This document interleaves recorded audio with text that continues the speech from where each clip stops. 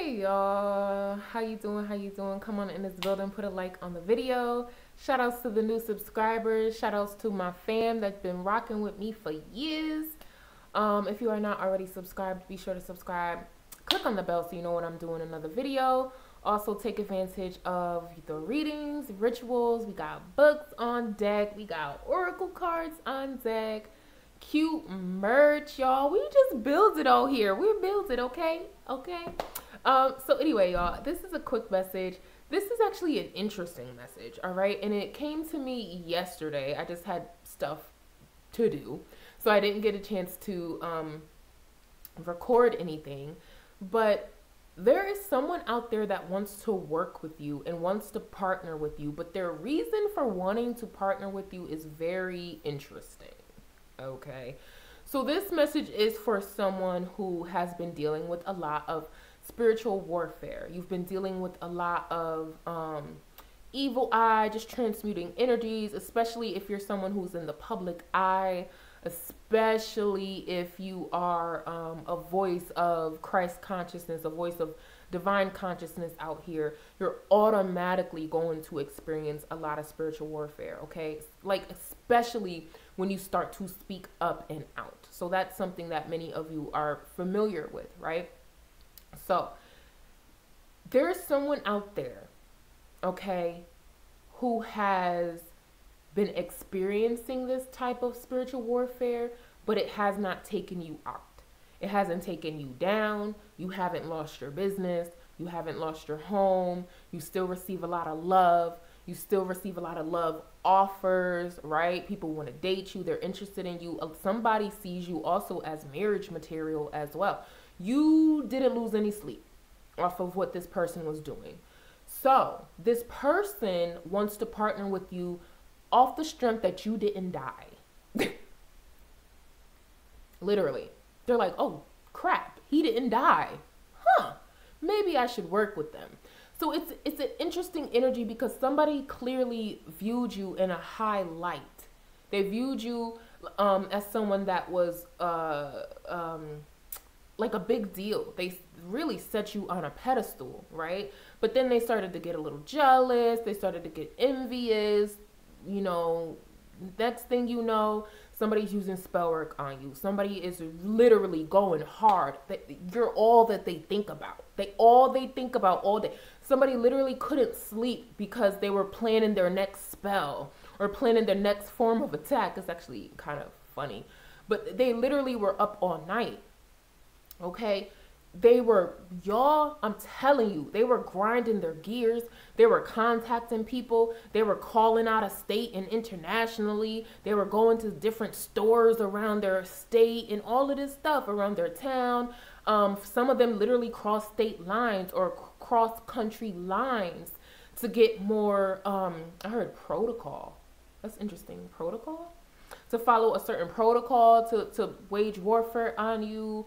All sorts of things, okay? They spoke to practitioners who've been in the game longer than them. Somebody, or these people, for some of you, it's multiple people. They went hard trying to take you down. Y'all, I can't even emphasize how much. This person could have spent anywhere from 90 days to 9 years trying to take you out, and they cannot do it. They couldn't do it. They will not ever be successful, and they're realizing this. So, you know, after they shed tears, after they went to therapy, after they took their medication, they're coming up with some sort of plan to come back to you because now they want to work with you because you did not die. Okay, they employed people who've been in the spiritual game for like 30 years, hexing people, cursing people, sticking chicken bones in somebody's backseat, all sorts of stuff. Okay, these people have even seen the practitioners they've hired get touched, but you haven't. So now they want to partner with you because they're like, yo, you must be the biggest witch, the biggest priestess of them all.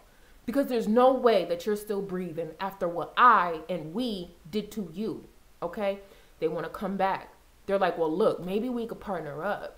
Because this person really doesn't necessarily have a change of heart when it comes to like waging warfare at other people. This person's not going to change their mind. They have a dusty soul. It's never going to get clean. That's their karma. That's their role in this life, to have dusty soul energy and do diabolical things to other people, right?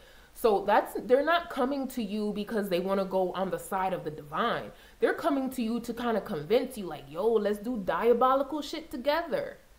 Let's partner up. Let's be buddies. We could take over the world. You know how much money we could get? Somebody literally wants to corrupt you. They're also impressed by you. So you remember what I was saying, how the cycle shifted. They admired you, then they were jealous, then they were envious, then they low-key were in love with you. Low-key, but high-key, right?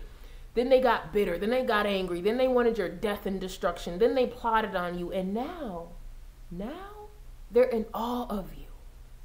Now they're in awe because you didn't die. You're still breathing. And not only are you breathing, you're more fine. You're finer than before. You have more money than you had before, right? You have more opportunities. You have more blessings.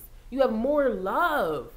This is someone out there, you received more after what these people have done to you, right? Whole covens, whole organizations, y'all, I'm telling you right now, whole circles and family groups and meetups about you.